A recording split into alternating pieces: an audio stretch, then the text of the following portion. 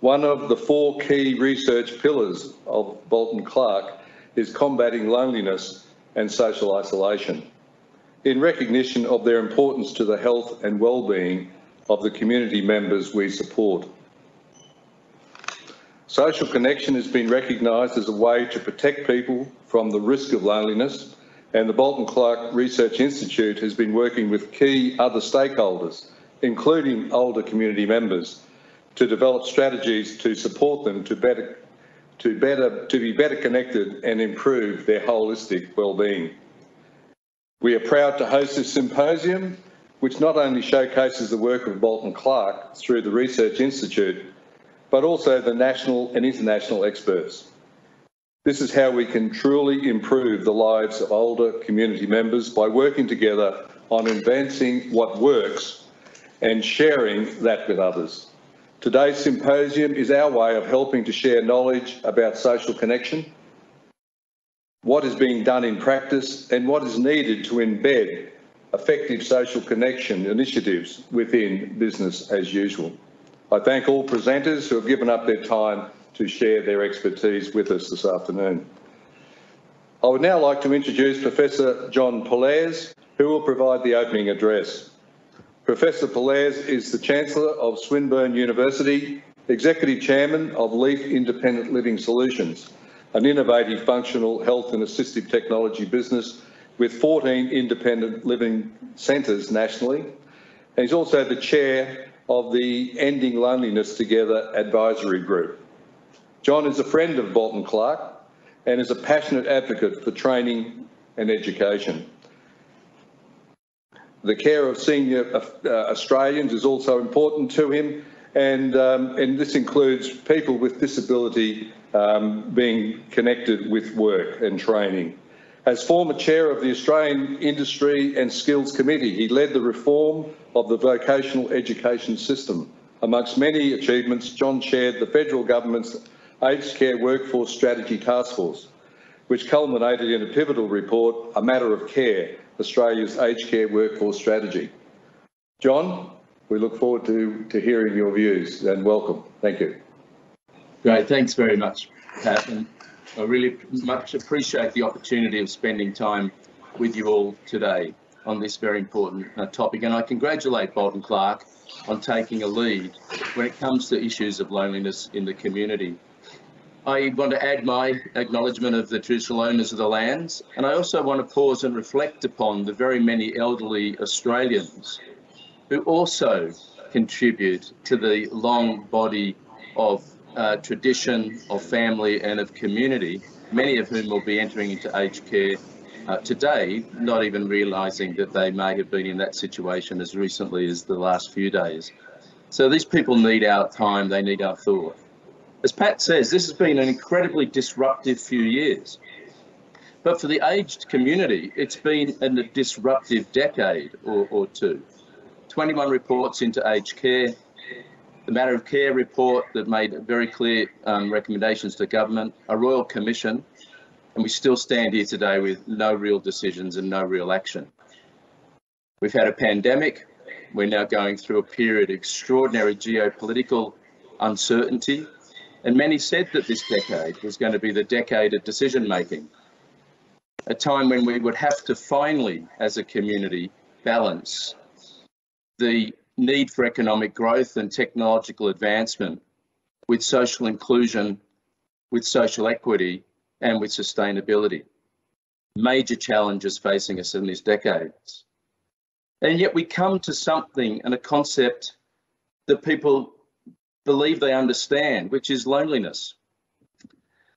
A deadly condition, a condition that's causing the lives of so many to be less than it's possible to be.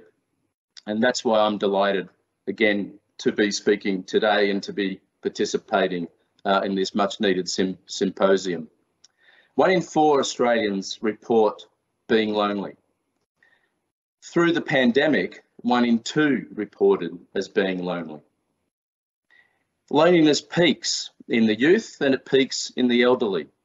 So you can very well imagine the percentage of loneliness that the elderly will have been experiencing these last few years. notwithstanding, as I say, the kind of issues that are being thrown at us through the media, creating even higher levels of stress. So loneliness is a critical issue of our time. Research on loneliness and its detrimental implications for our health and well-being in communities and in the workplace and in schools is advancing rapidly. But we do know now that loneliness is a subjective sense of social isolation. It's simply feeling lonely, and it's as equally important as being physically isolated. I can tell you from our own research in Leaf Independent Living Solutions that the difference between an optimal aging curve, moving through different stages over time of disability and functional loss, is largely driven, particularly in healthy women, by this sense of perceived loneliness. And in men, it's driven largely off a sense of lack of social and general life purpose. How do you quantify these? How do we understand these? But we know many people suffer in silence. I can't tell you how many times I've visited people's homes, visited care facilities, or even seen the elderly sitting quietly in the park, hands resting in their heads, resting in their hands, feeling that sense of despair. We know that there are a vast number of the elderly who aren't visited in care. We know that people living with different stages of dementia have less visitors. Why? Because the visitors get less of a return on the investment in time, not appreciating the value that it is bringing to the individual that they're visiting. We're living in a society where the burden of care has become too hard and where we do need to find ways to provide the support. So while addressing loneliness serves as a potent preventative strategy that combats a lot of poor outcomes, it's important that people at the front line are aware of the factors around loneliness and the kinds of issues that they genuinely drive. Many organisations, and again, I'm so grateful to Bolton Clarke, are beginning to direct their time and energy to address loneliness in their communities. However, because the work is largely done in silos, we miss opportunities to collaborate, to share knowledge, and to pool resources. The scientific evidence on what is effective for people who are lonely is not well translated to service providers on the ground or into policies that influence the way that we live and the work and play. We're also underinvested in understanding the scientific research base. We're heavily reliant on evidence from other parts of the world. And it's only by building a body of knowledge and understanding across Australia that we will be able to address the particular issues that are relevant in the Australian context. Now, the link between loneliness, mental health, has to also be made to physical health. Sadly, it shows up in much of the research that the impact on mortality is substantially increased as a result of loneliness. Loneliness is associated with 26% greater risk of premature mortality, and living alone or being socially disconnected is associated with a similar risk of early death.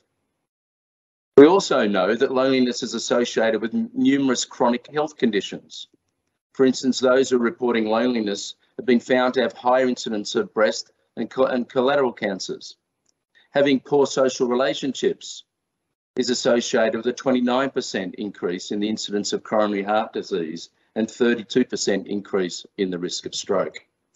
So this is not a light issue. It's not an issue to be ignored. So what do we need to do about it? One, we need to invest in the scientific research. We need to back the likes of the effort of Bolton Clarke and other research institutes and the Ending Loneliness Together initiative to build that research base. We need to coordinate a consistent approach across all sectors. And this goes to a common definition, measurement, and framework to apply around loneliness. It's about increasing community awareness, ensuring that the community is empowered to help each other. It's about promoting the community and societal level interventions, ensuring that communities from schools, neighbourhoods to workplace policies support the promotion of social connection for better health and well-being. I couldn't think of a more important topic of our time, one that won't be solved entirely by government, although their funding will be helpful. It is a community challenge. It's one that we need to raise awareness around. And again, I congratulate you all for taking the time this afternoon to spend on this important issue.